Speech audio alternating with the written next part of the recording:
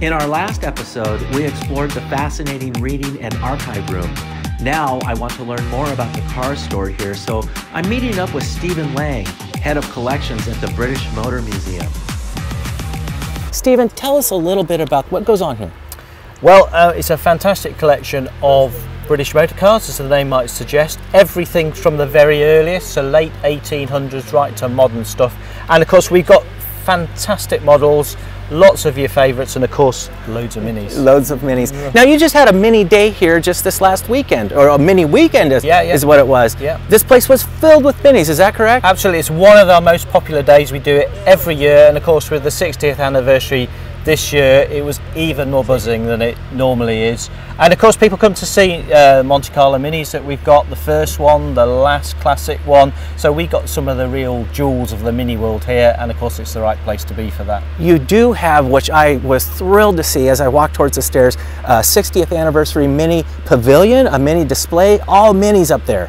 Yeah, I mean, we've got well over 20 minis in our collection, which might not sound like loads and loads, but actually they're all special in one way. If it's the first, they're prototypes, and of course the very last, and these special racing models as well. So everything that we've got in the museum, whether it's mini or not, is something special about the fantastic British motor industry. Thank you. I do love the Mini, but you know what? A lot of our viewers have more than just Minis when it comes to British cars. Jaguar, Lotus, MG, Triumph, you know, Rolls-Royce. Yeah. You guys have, well, if it's British and if it was made in Britain, it's here. Yeah, we've got pretty much 400 cars on display, and there are some more behind the works. We've got a workshop people can see here, and it doesn't matter what era of British motor car, what model of British motor car you like, there's a good chance you'll see one here. Some of them are one-off, unique, first, last prototypes, and some of them are just kind of everyday that people like to reminisce with. You know, there is museum tours, there's a cafe in there. You know, if you ever wanted to see the greatest British car museum you've ever seen, unlike anything I've ever seen in the United States, you need to come here. This is your opportunity. Please come visit this museum. This place is a work of art. You could spend all day here. So I really encourage you to do that. Stephen, it's been a real honor. It's been a real pleasure. Thank you for your time today. Hope you've enjoyed your day. I absolutely did. I can't take the smile off my face. I'm so happy.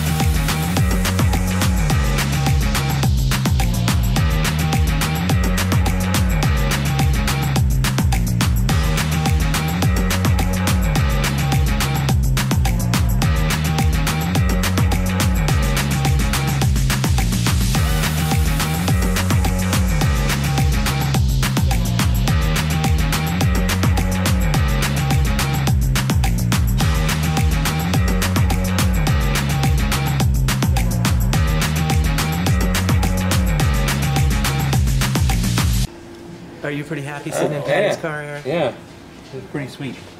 I have goosebumps right now. I'm standing next to 33 EJB number 37, the 1964 Monte Carlo Rally winning Mini Cooper. This is Paddy Hopkirk's car that he drove, and I'm just beside myself. I can't believe that Paul allowed us to be this close to it and actually touch it. Why did you pull it out, and now when does it go back? We moved it out for some German press photography earlier today, and we'll be putting it back on display tomorrow with the rest of the Monte Carlo minis. In the racing little circle. That's correct, I saw in the there. centre of the museum. Okay, yeah, okay. Special spot, yeah. Oh, that's fantastic. How long have you been here, Paul? Me, I've been here nearly 30 years. 30 years? Yeah. Wow. Wow, well, thank you for what you've been doing. I appreciate this. This is Okay, great. Anything you can tell us about this particular car? How did you get it to the museum? Who donated it?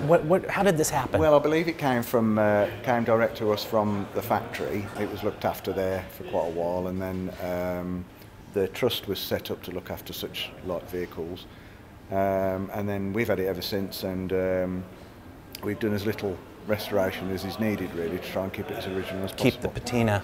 Yeah, I see all the dents in the roof.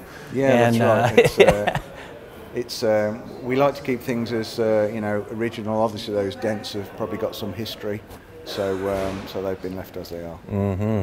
These are the padding that keep, you know, from your knees being banged around inside the rough rally stages. They also have padding around the shifter, as you can see there. That is also for your knees being jumped around inside the rally stage. You can see, of course, it's got the rally dash. Here's something interesting you might not know. The bezels are all painted black. Well, they didn't want any reflection, so they covered the upper and lower dash pad in material, crinkle painted the dashboard black, and painted all the bezels black. They wanted no chrome inside the car so that it would not reflect or blind you in the bright sun. So that's pretty fascinating. I also see that they put the brake booster inside the car. It's underneath of the passenger footwell. And another unique thing I see here is that the fuse box is accessible for the navigator, so that if they blow a fuse, he can replace the fuse without getting out or popping the bonnet, which is also pretty cool. Something that I think is probably one of the coolest things is this patinaed Monte Carlo Rally badge. I would love for mine to look like that. The window would become frosted, but because there was 2 layers of glass here, this particular area would not become frosted, or so you could continue to see out of it. And Paddy told us it's pretty cold in Minsk, so they had to actually start the cars and get the oil lubricated through them, and it was pretty challenging and difficult because it was so cold.